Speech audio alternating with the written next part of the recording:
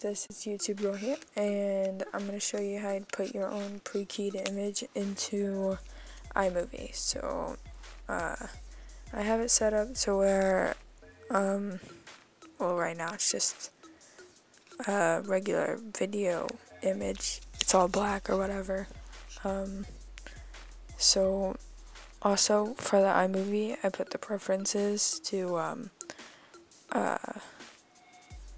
the advanced preferences, so you can do that if you want to. I don't think it really matters, but anyway, here I'm going to show you for whatever you want to do. I'm just going to click on muzzle flash, and so what you're going to do is you can pick whatever image you want. I'm going to take this one. And so I'm going to drag it. Hold on. Gotta get all this out of my way. Okay, and then I'm going to drag it down to my desktop. It's going to show up there. So then you're going to click on it, and you're going to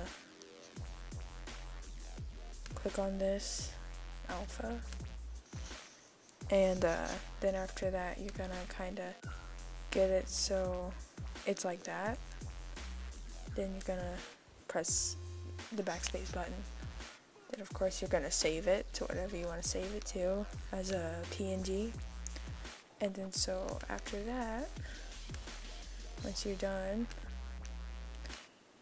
you can open up your iMovie and you can take your muzzle flash and you can drag up of whatever video segment it'll work for. Then you put picture on picture and you can drag it around wherever you want it. You can make it bigger or smaller, and so you can make it do all these different things. You can change its color and everything, all that usual stuff you can do. And so here's what,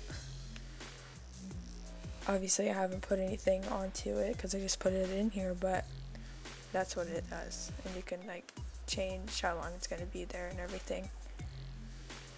So there you go. Thanks for watching.